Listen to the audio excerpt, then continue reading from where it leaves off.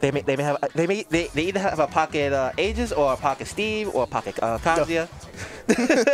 All right, well, Karflo has dissuaded my fears and is instead rocking that Roy against Kamex's Sonic.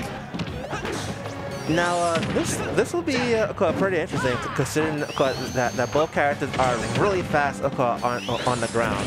But Karflo, or rather Roy, of course, got the advantage of sword range. So let's see how it goes. Yeah, that sword is definitely going to be doing wonders in this matchup against Kamex. You know, those disjoints can be so good at keeping Sonic out, something that stubbier characters really have a much harder time with. Looking for a jab right there. And my God, Sonic is not given a chance to play whatsoever. Ooh, that was actually really good awareness there by Karflo to walk back into center stage, realizing that Kamex was in prime position to just shoot themselves off stage with that homing attack. Yes, nice, nice. So let's see. Oh wow, Karflo is going pedal to the metal over here with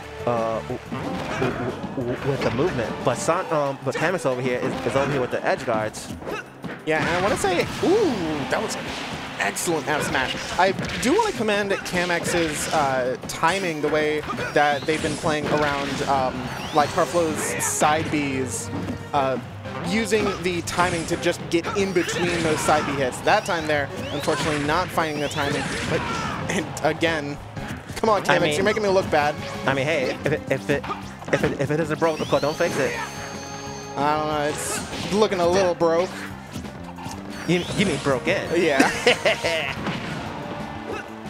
But oh, okay. Just using that air dodge there. Sonic's got a great air dodge, can recover from very low. So let's see. Sonic over here is in pretty bad shape. I don't think he has yet to really land on the stage for more than 2 seconds without getting the edge guard. Oh. Let go of the F smash a little bit too early. Kamex, I think, was trying for a 2-frame there, while Karflo was instead trying to threaten the ledge by holding down and just got a little bit mixed up. Karflo able to take that second stock, while Kamex, with no rage and a Karflo sitting in center stage, you've got a mountain to climb right now. Because what I'm really liking from Karflo here is the punishing opportunities. Whenever he ooh, that read from the future. What I really like about Karflo here is the amount of punishes he's getting whenever Kamex whips something or miss times a move. Yep, and now seeing Sonic in disadvantage. Definitely have a pretty bad time when he's trying to play from behind. Sonic does not have the best, raw kill power. He's really got to get you in a sequence off stage where he can really ledge guard or ledge trap you or edge guard you.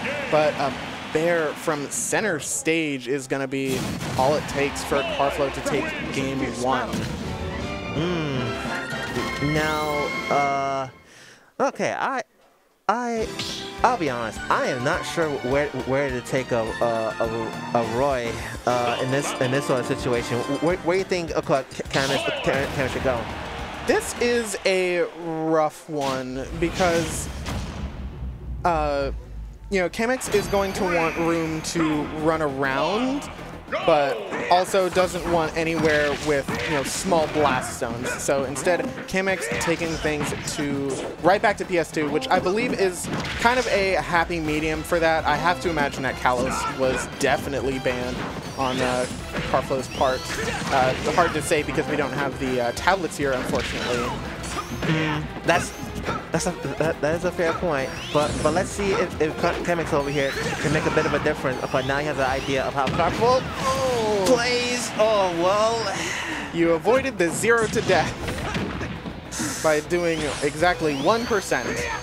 So Karflo coming in swinging on this game too. That's a jumpless Sonic. Karflo. Oh, I think Karflo got saved there by the spring. I think that up B wouldn't have made it to the ledge. But Kamex trying unfortunately, to Gimp there, ended up saving Karflo. And now you have to deal with Karflo at the ledge again. Karflo's just been a beast in this ledge trapping. Even with the speed of Sonic, Karflo's just been all over. Absolutely relentless. Shit, man. Eggman needs to take notes. Yep. So we're seeing Kamex trying to slow things down, but another kind of telegraphed spin, like jump spin charge there. Gonna be putting Kamex in a bad spot, and Karflo taking the second stock while sitting pretty only on 72, but finally almost looking to get the kill there. But that laser doing so much work. And now we have Kamex over here really being pushed to the limit of trying to get something as far as an advantage. Meanwhile, Karflo is just swinging left, right, and center. That downer was wild. That was hitting no one, but you know, Karflo's just holding down the gas right now. Ooh, nice movement there from Kamex. Oh, and is he gonna get the kill? No. No, a great neutral air dodge by Karflo means he's still going to be living, and it is looking rough for Kamex right now. I don't know if I see a universe in which Kamex wins this game too. Well, I'm going to try my best to believe that they could bring this back. He just needs to slow down the Karflo in some manner.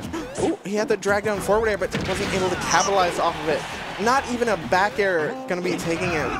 There we're seeing, you know, the raw kill power of Sonic is just not up to snuff when it comes to Roy. Oh, that was desperate looking.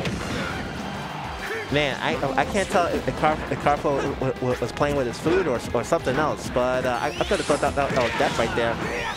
Yeah, and we can even see Karflo kind of starting to slow things down a little bit. You know, recognizing that Kamex is in such a bad spot, and Sonic isn't really a character who can make comebacks. But there we go, finally the jab back air. That was a 3 stock, just dominant for Karflo. Ugh. That was a very bloody match. I do wish Kamex good luck in the losers bracket. Meanwhile, Karflo, props to him for handling that match in such a dominating fashion. Yep. Oh wait, yeah. Here, I think we'll see. I'm not sure if Karflo was making that back. I know Roy's got some great magnet hands, but that spring for sure saved his life. Mm-hmm. It was pretty hard to tell. Well, no, not really, but whether Karflo did manage to make it back. What's important now is that he managed to move on and win his bracket. Yep, Karflo, such a momentum-focused player. You know, he's going to be keeping that momentum into the next winner's match. Speaking of the next winner's match, we've got Zane coming up against LRA's Start.